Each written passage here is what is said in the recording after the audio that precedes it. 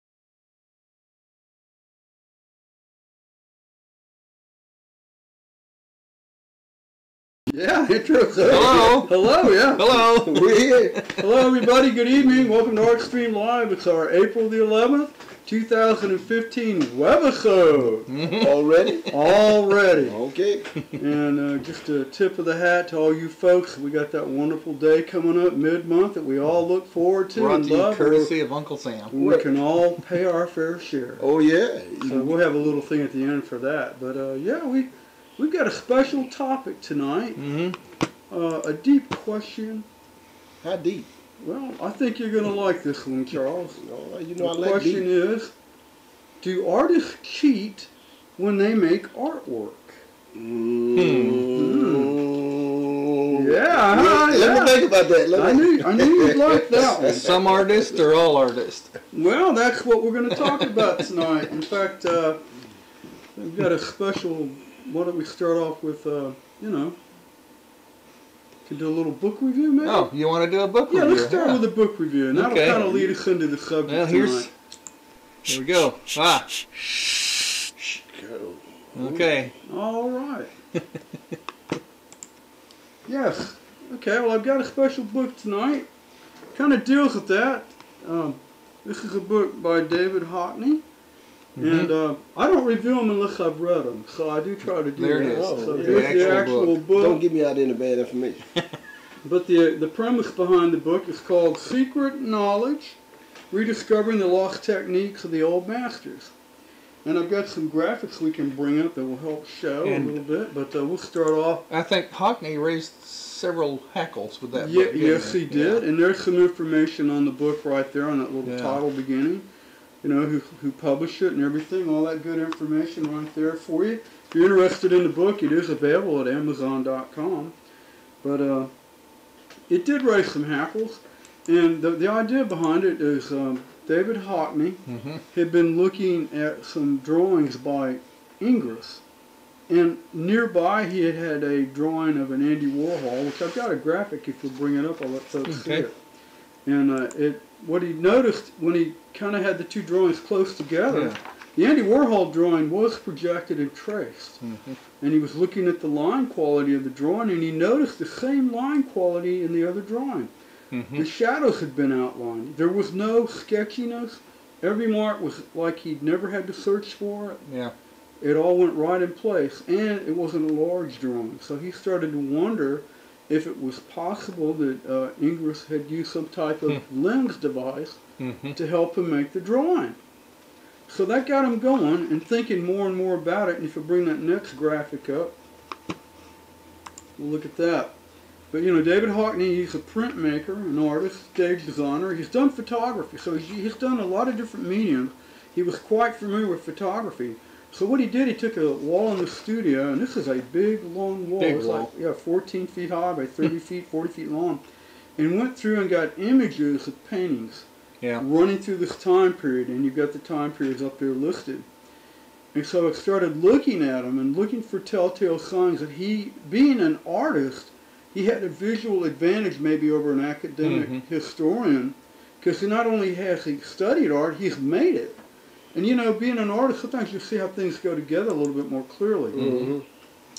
And it started him thinking about that he believes that optical lenses were used earlier, farther back in time than historians think. Mm-hmm. And he believes they were actually using lenses or convex mirrors. And he's got some interesting proofs for that. Like, bring up that next slide. We'll kind of discuss Another way to get an image like that too is a pinhole camera. A pinhole which camera may go back further than they thought too. And it does. And this is part of what he found when he started looking at how the human figure was painted and portrayed. You know, you run from the 1300s up toward the 14, and he noticed within a 100-year shift, it's like art becomes overnight photographic. And it never. He wondered what happened, what caused this to happen, and the degree of such fine detail realism over such a short period of time. And like David mentioned, the idea of a pinhole camera, simple idea, been around a long, long time. Long time. Put a pinhole in a piece of cardboard, you can focus the sun on the sidewall. And that's actually the camera obscura is where that term came from, which this is one of those little footnotes I like to share. Did you know that camera obscura, camera is Latin for room, and obscura is dark, so it's like a dark room. Right, that's where the term came from. And that was one of the things you could do is actually have a pinhole and light would come in and project an image on the opposite wall in reverse. And he believes that the artists were putting up paper and tracing these off. So that's caused a little bit of a hubbub in the art world because, now he's not saying they couldn't draw. No. And he's not the quality of the art. And some people think it's cheating, you know, but he's saying that he felt like they were just using a tool, and why wouldn't they use a tool that they had available to them? Right. And simple lenses could do the same thing. He believes they might have used convex mirrors, and if we'll bring up that next slide, I kind of got, well, actually that last one. Okay, go back to that last one I had. That one. Down there in the middle bottom, that's actually out of a painting by Van Eyck. It's called the Arnolfini Wedding, the marriage. Famous painting, but on the back wall there's a painting, he painted a mirror. It shows the figure from behind. And see, for the time period, that lets us know those mirrors were back there. They existed.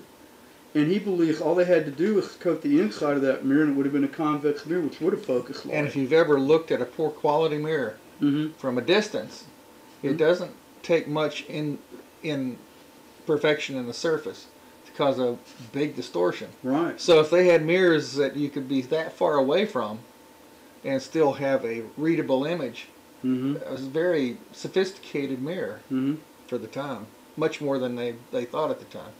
I think another thing that may support Hockney's theory is that many of the artists back then, including Vermeer, they've never run across many drawings that he ever did. No. There are no rough sketches, no thumbnails. And that's true for Caravaggio too, because they don't have preliminary drawings, but they do know that he would actually take the end of his brush and make imprints into the paint, like he was marking an area. And that's another thing you brought up that Hockney brings up that he thinks helps validate the idea of them using photographic means. They just didn't have the chemicals or the paper or the film, but they had the lenses. And that last image had what they call that lucida, which is another tool that artists use. It's a little bit later. You're right, the camera obscura goes way back. It goes far back. And this is a little bit more of an interesting device. It uses mirrors and lenses. And the artist looks directly through it at the paper underneath and sees the reflection of what he's looking at. You can still buy them. You can still buy them. Yeah. You can make your own, right? You can make them. In fact, Mother Earth News had a great article on how to make one out of wood and plexiglass. Yeah, but when they do that, they flipping the image is done opposite. Right. If you look at that, everybody's looking towards the right. Right. So do they flip it? Well, they could have flipped it. That's true. A lot of artists, when you see them, they're painting towards the left side. And well, no, the lucida has a mirror that flips it and a lens, so it's automatically corrected. Whereas you're right, a camera obscura will flip it upside down. It flips the image over. Upside down and left to right. Right. And they can't change it if they... But once you have the drawing, you could use that drawing to help you, and you do transfers. So the artist, that's what's interesting about the idea he had behind it. And he looked at a lot of paintings and a lot of images. He actually has done a lot of this on his own. He's used the camera obscura. In fact, I think the next slide may have an image of him where he's actually working. Well, now it's coming. Yeah, it's up there. It's up there. I'm sorry. I think it's up there at the top. right. Yeah, And, top right. And what he started to do, he met a gentleman by the name, I've got to get his name, Charles Falco. And he's an American physicist and expert in optical lenses and optics. And he worked with David and went through these ideas of these paintings. And I mean, they looked at a lot of work for telltale signs. What they were looking for, they knew what lenses do, how they distort. Like an image will be different in the middle and the edges through a lens. They would look for that. Parallax. Yeah, they would look for shifts in perspective. And so the more they looked, the more they found visual evidence to back up. Like you can tell, like certain figures where they had the figure had moved and the hand might be a little bit off because they had the position. Because you know when they used these, they didn't have film to freeze it, so the model had to hold still. Also, you get extreme foreshortening with a camera. Right, you would get extreme foreshortening. So all these things, I think he's got a valid point. I find it a fascinating theory. Some people are offended. Some art historians are feeling, well, you're saying the old masters cheated. They're cheaters. And no, he's not claiming that. He's saying they had an advantage of a tool. Use the tool. They used the But tool. did they mention that as a tool? Well, see, that's part of the... That's part of the argument. That's part of the argument. So they was going around for centuries saying these guys was doing freehand. But no, at the time, at Vermeer's time, we don't know this. It could have been just common knowledge and nobody talked about it because they knew about it. Yeah. It wasn't a school. I mean, of we don't talk about digital projectors now or computers much. Well, in making of artwork, it's just the artwork. But we will. But we will. Yeah. But you know, okay, it's like if you study, you know, I did a lot of calligraphy, screen printing. One of the things I found out through the history of it is when it started in sign shops. It was top secret. They didn't tell people what they were doing because they were producing quicker. They had a market advantage. They didn't want people to know what they were doing. And for a long time, it was hush-hush. They almost had like union groups. If you told, you got kicked out. and the word finally started getting out. Artists would work there and go, hey, I can make art with this. And the word finally got out. If that worked to their advantage where they had an ace in the hole, then why would you spread it? Where you would have an apprentice come in, he could automatically knock you out. No, they were probably sworn to secrecy upon death. They had the guild structure doing part of it. So but with the guild thought, structure they could control. So. Right, it's a great book, and a lot of images, a lot of color images. It's a pretty good sized book, but it's quite a interesting tale how he goes through. And what I enjoy about it is that the fact that David has painted, stage design, photography. He's done a lot of visual things. And like I said, he worked with an expert in optics. So I think he's got a strong basis for the premise. And I thought that would be something fun to share on our theme tonight. Do artists cheat? It's depending on your point of view. You know. Well, it's according to what you're selling. I mean, if you got a client and you tell them you're doing this freehand and that's what they buy into, and then come to find out that it was projected, I mean, that sort of killed the whole artistry. But that's an individual call. Right, it's an individual call. And the thing, and even we'll get further into it, the idea, even Van Gogh used a personal frame grid that he had made. It was a wood frame with strings or something, metal or bar stretch that he would hold up like a grid to help him position figures and work out his perspective. Well, one of our professors in college basically invented a small version of that. I still have it. I should have pulled it out for this. But it's about 4 inches square piece of plastic, and it has a grid on it, and it has like a protractor markings on it for angles. So you can hold it up and look through it, then you look at your drawing or painting, and you can transfer with that. Well, I look at it. It's more sophisticated than your thumb. It's just a tool. And the key is, I think, for an artist is, do you control the tool, or does it control you? If it controls you, you got a problem. But, you know, he's not saying they couldn't draw. It depends on whose perspective. If you're looking at a postmodern perspective, that's not a problem either. That's true. That's true. I mean, anything goes then. There's That's it wouldn't not be anything that would be cheating. Right. So it depends on how you want to define what art is. Mm-hmm. So that's part of all our topic tonight. Do artists cheat when they make art? So I thought that would be fun. And I guess that can lead us right into our topic. Mm-hmm. And, you know, some things we talked about. Like here's an interesting couple of devices recorded by Albrecht Dürer.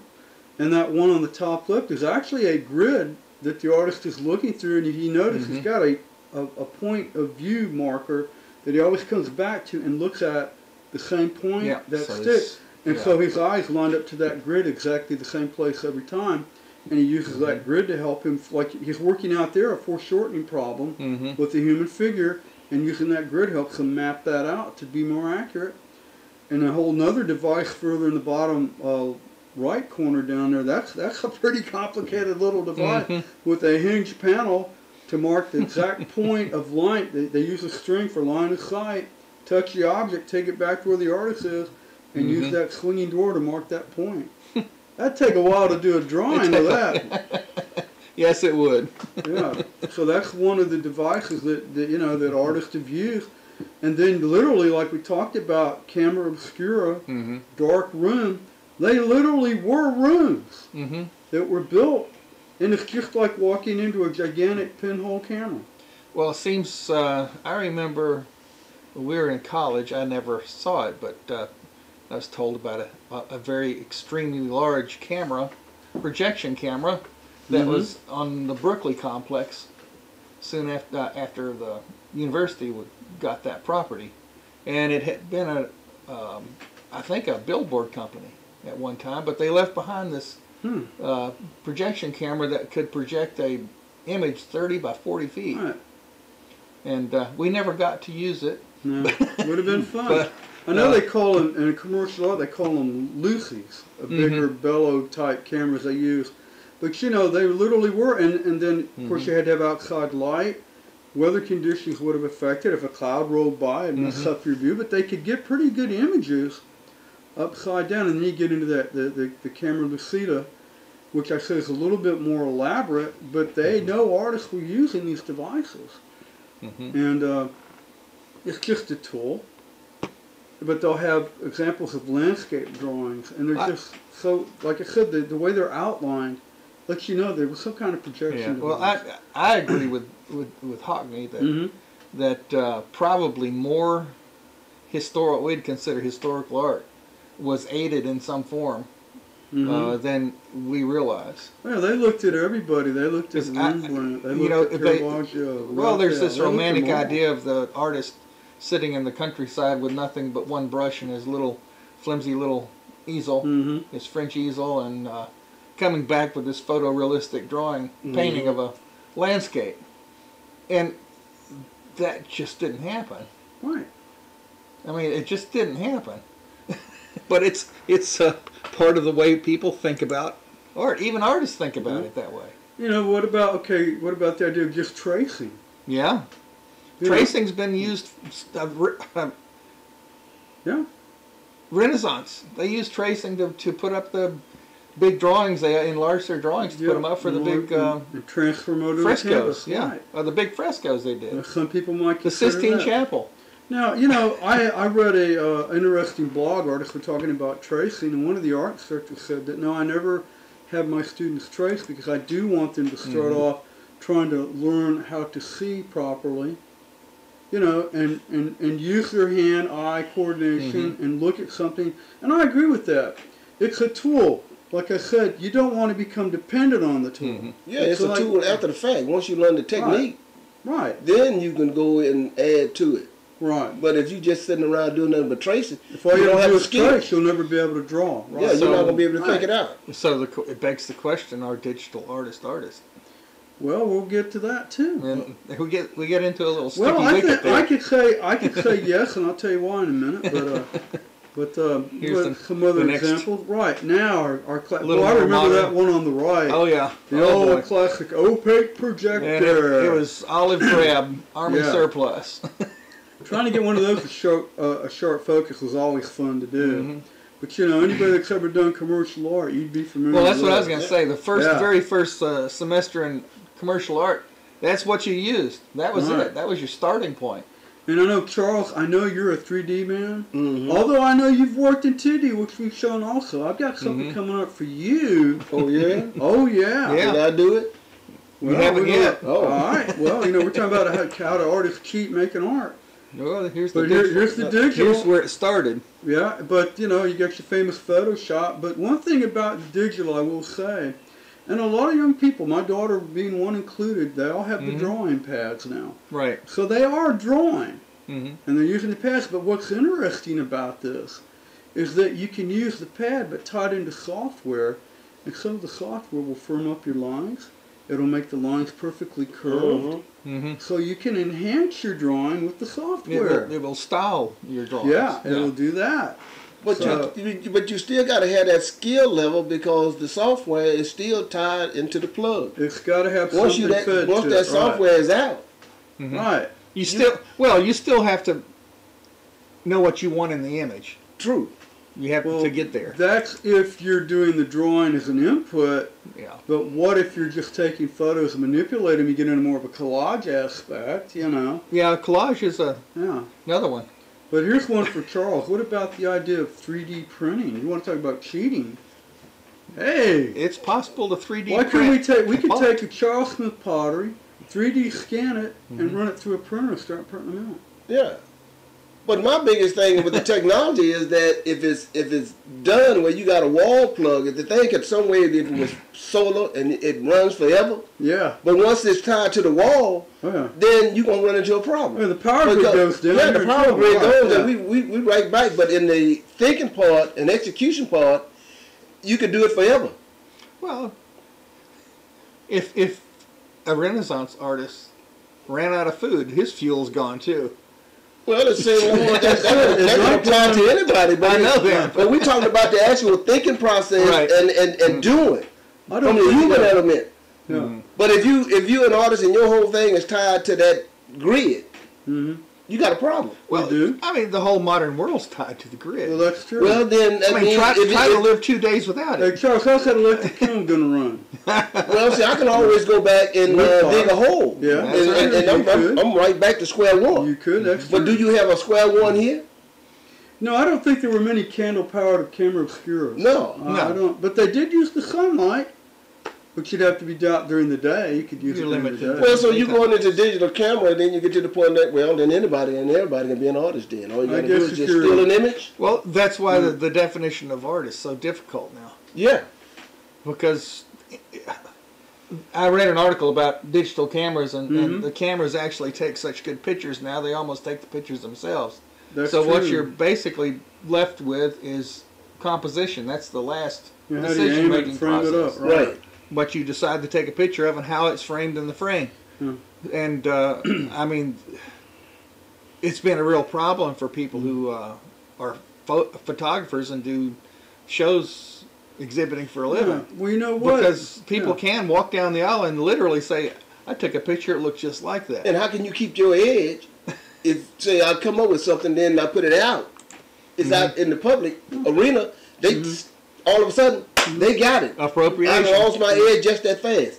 So you always got to be ahead of the game Right. to try to figure something Right. out because it only can last for maybe... Well, the thing that the art photographer has that the amateur doesn't is consistency. The amateur may, hit upon a really good photograph once in a while. but he got to keep watching you because you changing, and he got to go with your change. I But got a his- quote coming up that'll cover this. Oh, But yeah? wait, Okay. well, don't bring it up yet because Dave brought up a good point. Tonight we've really talked about do artists cheat more from a technical aspect. Maybe in an upcoming episode we can talk about the concept behind before you get into the technical aspect.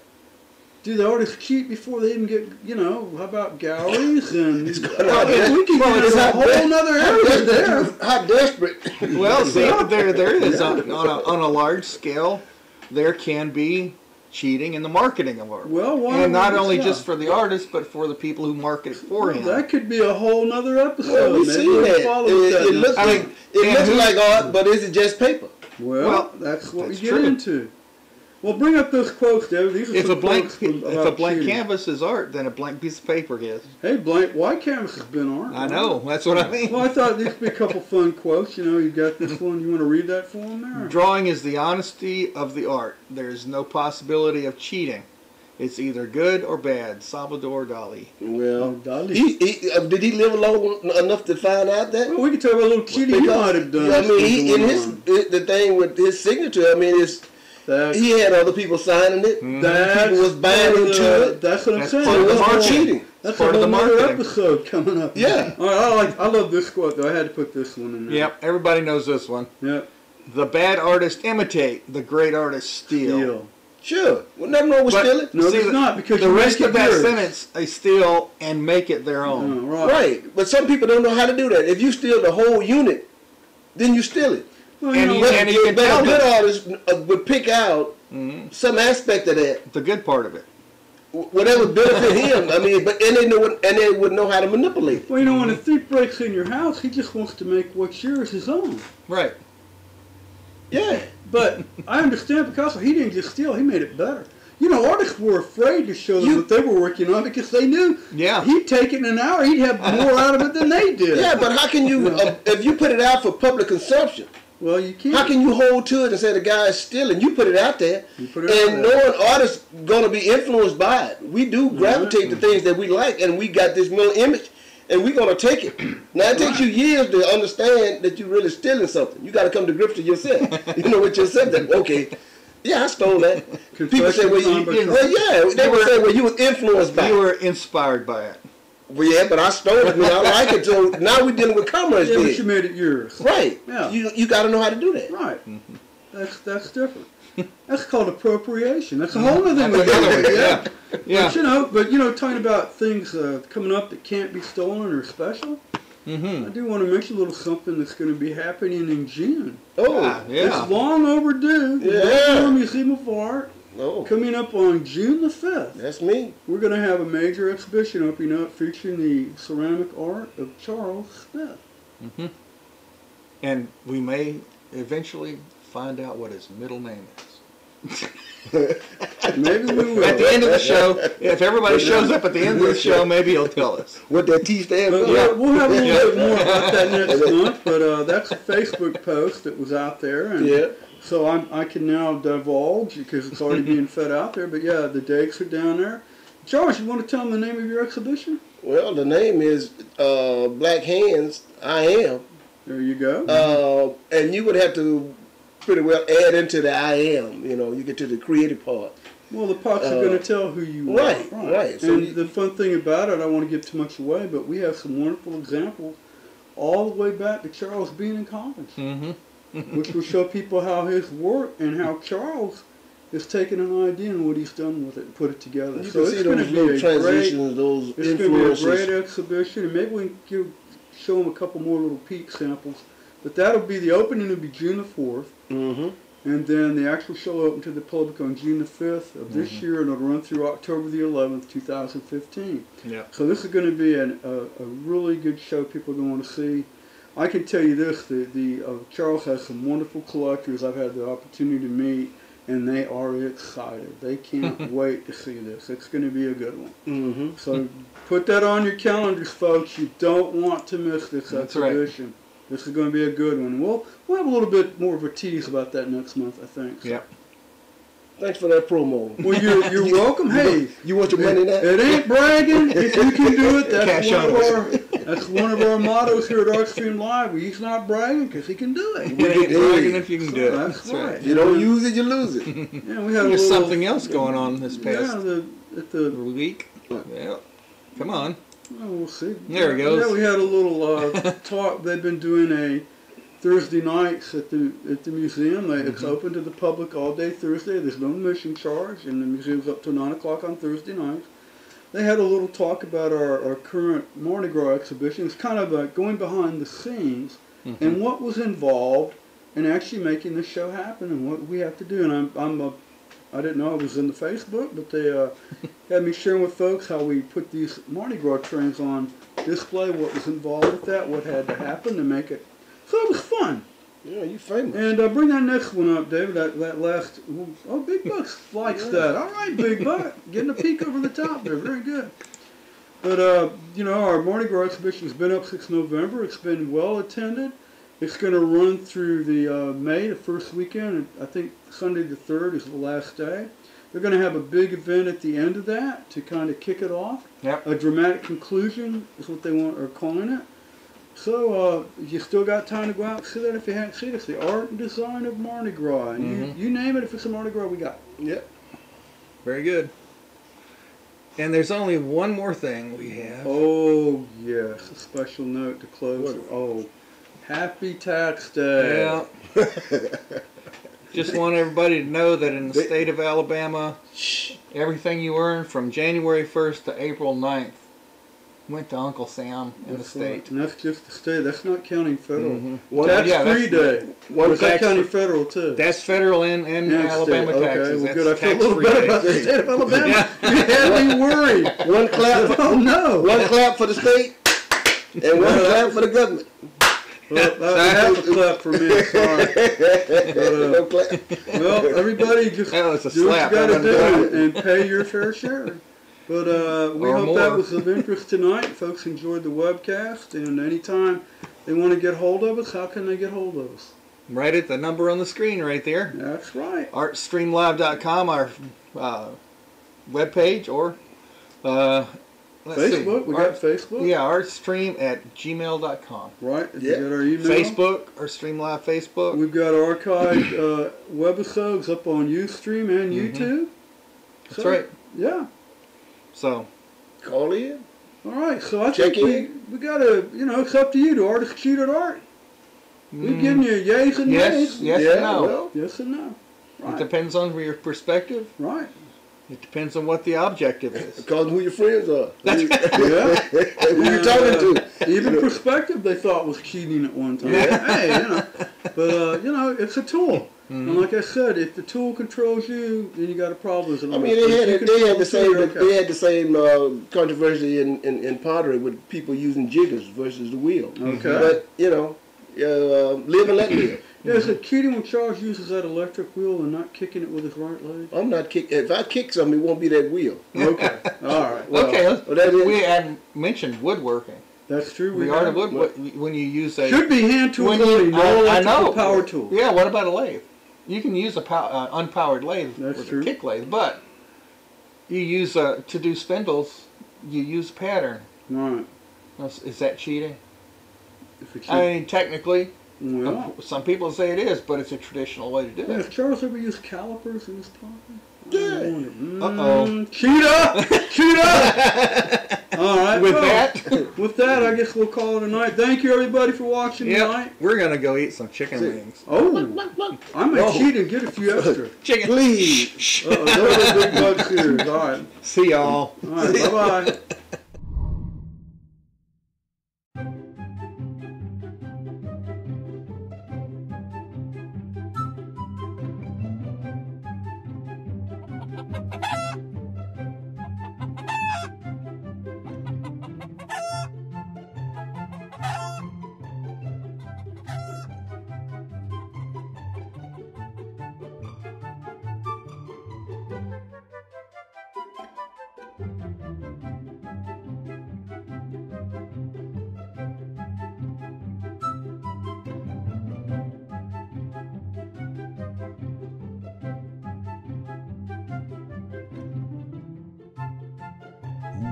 I like that.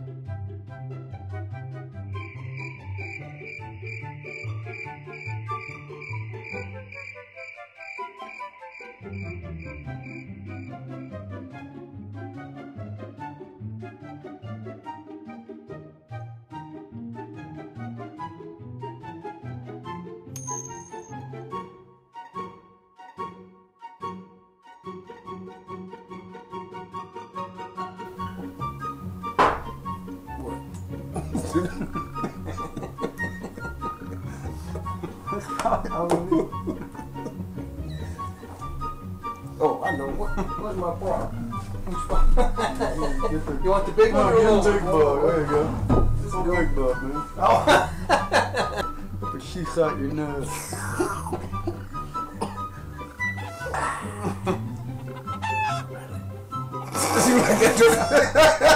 You got no food yet? I don't know if you got any footage yet. Oh, it's not on? Yeah, it's on. Oh. It's recording. No, That ain't gotta be long. I'm only talking about like 5 or 6 seconds. I mean, Oh, that's it.